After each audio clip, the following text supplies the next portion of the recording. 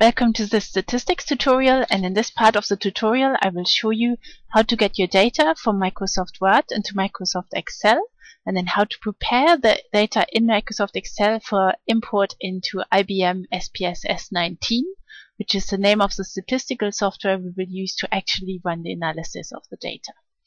Okay, so the PC that I'm using runs Windows 7 Professional and Microsoft Office 2007. It may look slightly different if you have an older operating system or if you have a different version of Microsoft Office, but the general principle will be the same.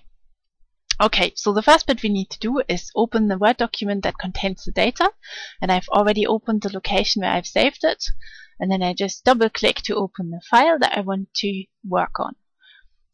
Okay, so all of the data for this study is in a single table in Microsoft Word, and I now want to copy this data into Microsoft Excel. So to copy the data, put your cursor anywhere in the table, and then on your keyboard press the Control key, hold it down, and press the letter A to select all.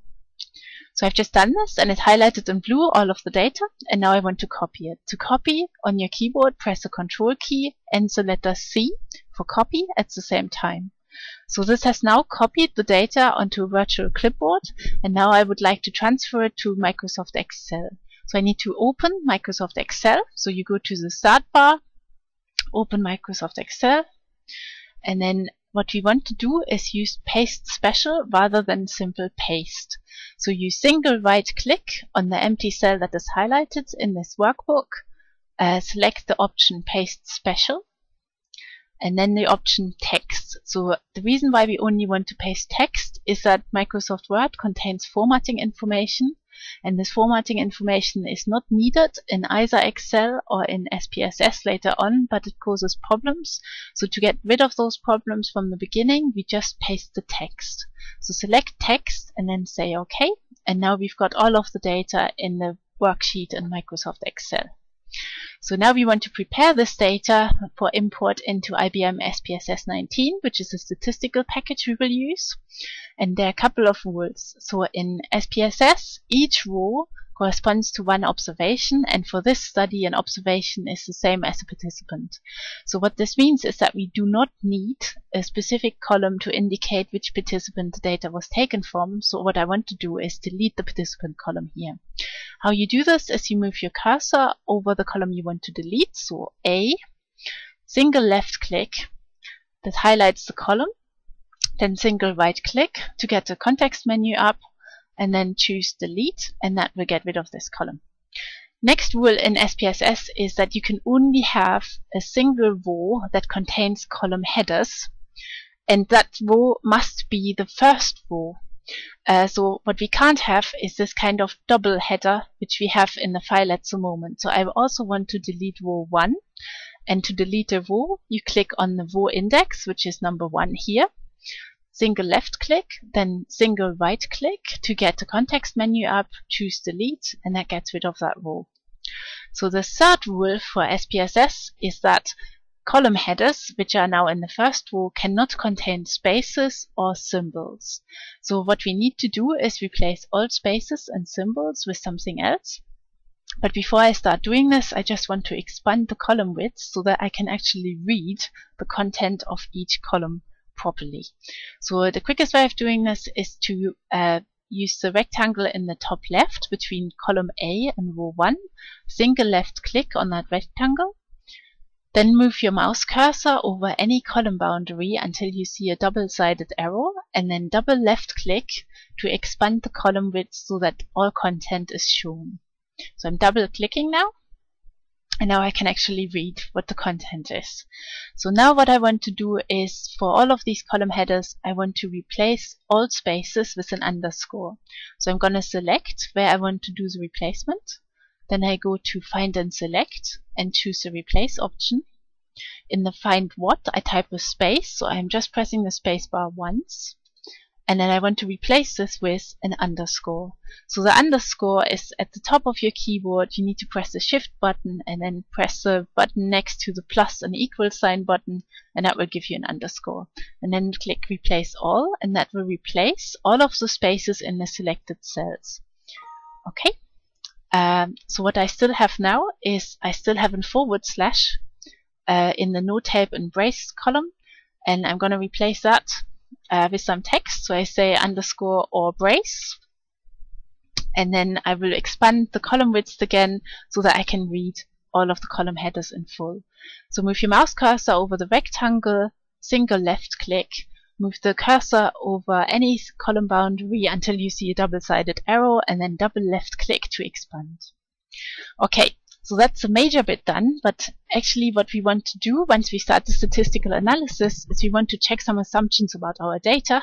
I explain that in the next part of the tutorial, but what we need to do next is calculate the difference between the postural sway that was measured without tape or brace and the postural sway that was measured for each of the individual taping and strapping techniques. So I have 5 here in columns B to F, and so what I want to do is add 5 columns that contain the difference between the two measurements.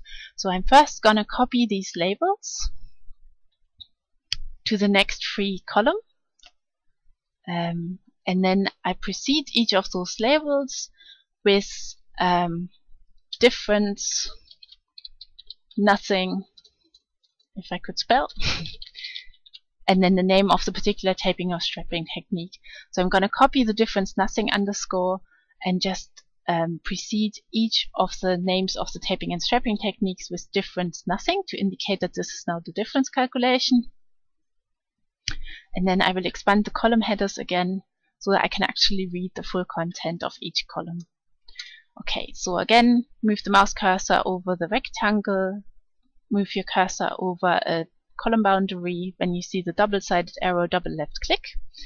Okay, and now we need to enter a formula to actually calculate the difference between the postural sway measured without any tape or brace and the postural sway measured with a particular taping or strapping technique. So how you do this in Excel is you click on the cell where you want to do the calculation. You press the equal sign on your keyboard, and that tells Excel that you now want to do a calculation. And the calculation we want to do is we want to take the postural sway measured without tape or brace and then subtract the postural sway measured with a particular taping or strapping technique. And how you do this is you say take this value, which is the no tape or brace condition, postural sway, and then subtract, so use a minus sign, the next value, which is the postural sway measured with a particular taping or strapping technique. So I would like to calculate always the difference between no taping or bracing and a particular technique for each participant and also for each technique. So basically what that means is I will always use the values in column A. So I need to fix the formula so that it always uses column A. To do this, highlight A2, which is the reference to this column A and row 2 at the moment, and then on your keyboard press F4. It will insert dollar signs, and dollar basically means fix this. So at the moment it's fixing column A and row 2, but I just want to fix column A, so I will toggle. Toggle means I repeat the same thing, so pressing the key F4 as many times as it takes to give me the option I want. So I press it again. This will now fix the row number, but I want to fix the column number, so I press it again. And now it's inserted the dollar sign just before the column index, which is A, and that's what I want. So now I've fixed the column where it reads the no tape or brace value from, and now I can press enter because that completes my calculation. Now I want to copy this formula that I've entered in this column all the way down, and the quickest way of doing it is to double click on the fill handle here, which is the little square in the bottom right of the cell. And that will copy it down, and then I want to copy this formula across all the way so that it calculates the difference for each of the 5 techniques. And then I just quickly check that the calculation is correct. Click on any cell, click in the formula bar, and that will highlight the cells that I used in the calculation, and I just check that it's using the measurement without taping or strapping, and then subtract the postural sway measured with a particular taping or strapping technique, and this is correct. So that's fine. So I press enter, and then I save my file. You can save it anywhere you like, and I'm just going to call it raw data. And in the next part of the tutorial, we will read this data into IBM SPSS and do the statistical calculations. So name your file and press save.